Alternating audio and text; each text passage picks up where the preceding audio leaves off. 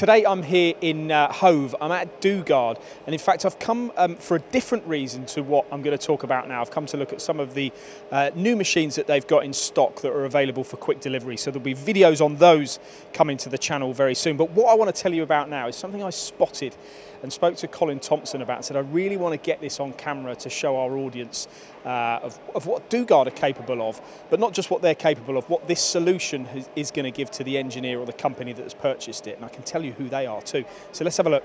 So what we've got here is a Dugard SMEC SL2000 SY. Now this machine has been purchased by Empire Manufacturing, who are in Essex, and I've just come off the telephone from Stuart, who is the managing director there, and I've asked him why he purchased the machine, what it's replacing, and I'll tell you all those things now. Now first of all, to set the scene a little bit, this machine is all about flexibility. This cell is all about complete and utter flexibility. This SL2000 machine is equipped with a RoboJob load and unload unit. But in addition to that, we also have an FMB 2-meter bar feed. Now, often you tend to find installations of machines like this have either one or the other, but Stuart has opted for both.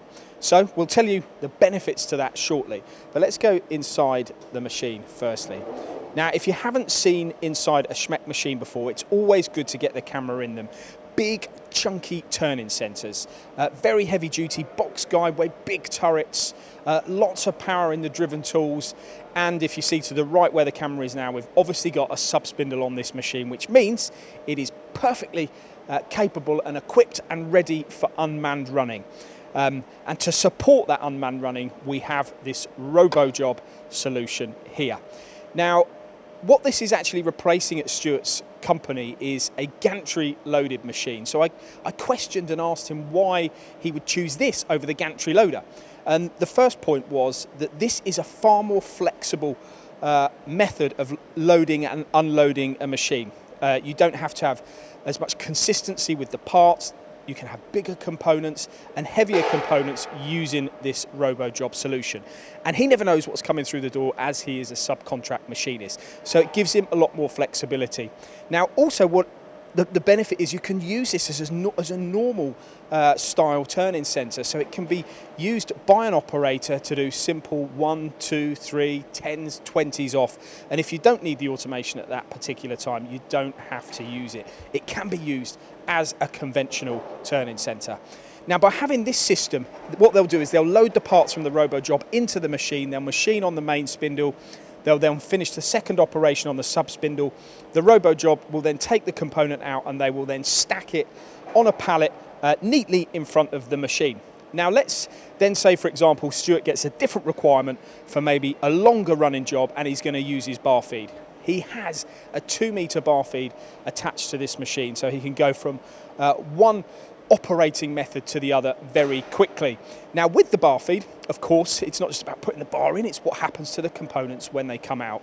And what he's also got here is this conveyor system.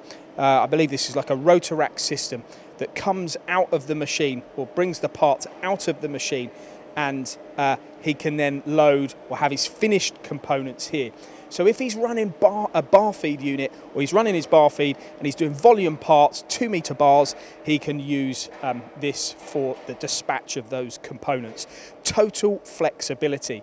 He already has commented on how he's so excited to get this new solution, and how he's very, very looking forward to using a machine that is a very, very high performing, stable turning center. And that, coupled with the automation that he's gone for, I'm looking forward to certainly going to site at Empire Manufacturing in Essex to actually see this in action. But as for now, this just shows you what Dugard are capable of, and some of the solutions that engineers are investing in these days, really to keep those spindles turning.